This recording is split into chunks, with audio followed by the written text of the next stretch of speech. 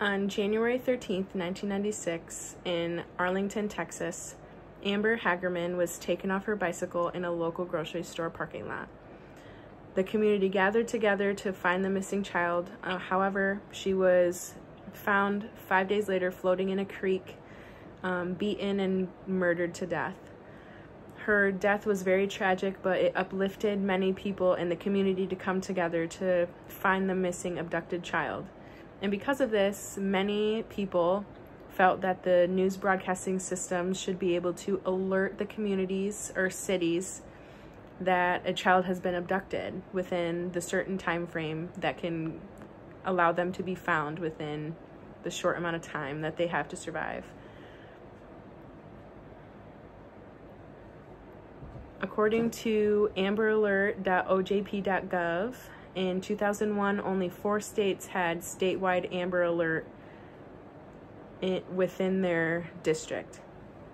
But then in 2002, the White House had convinced a lot of other states by creating a conference that the missing, exploited, and runaway children needed that help. And because of that, it also became a national topic. And then on April 30th, 2003, President Bush signed a PROTECT Act into law, which provided the emergency preparedness and response tools necessary to create a national Amber Alert program. And ever since then, it's been success ever since.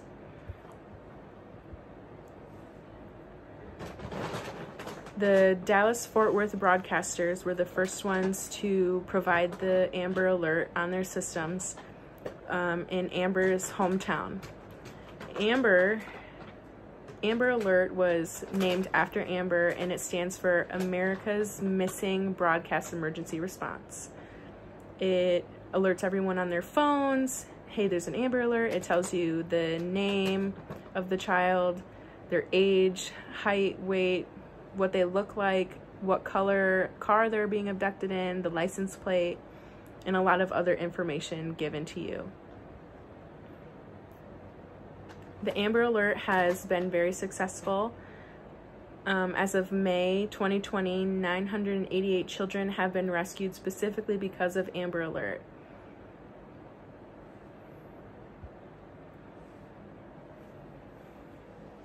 In 2020 alone. Amber Alert is not just a United States corporation. It has gone worldwide, and the Europe countries have also felt that Amber Alert was very successful, and they wanted to incorporate it in their emergency response as well. They also call it Amber Alert. They have their own separate website that they keep track of all of their data. Theirs is amberalert.eu, standing for Europe. And from 2019, 17 girls and 18 boys were abducted and successfully recovered.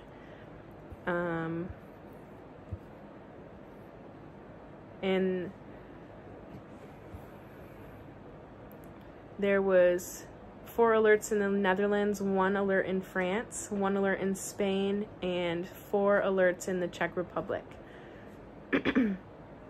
These all were 100% successful as of the year 2019.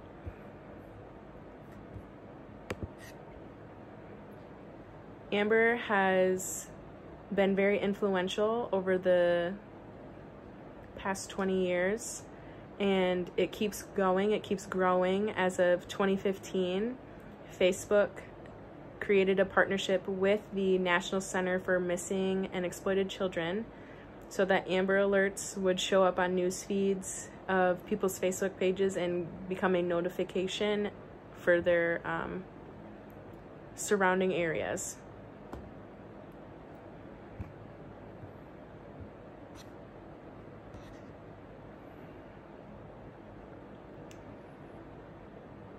All of this information can be found from amberalert.ojp.gov, and I was also able to find this information from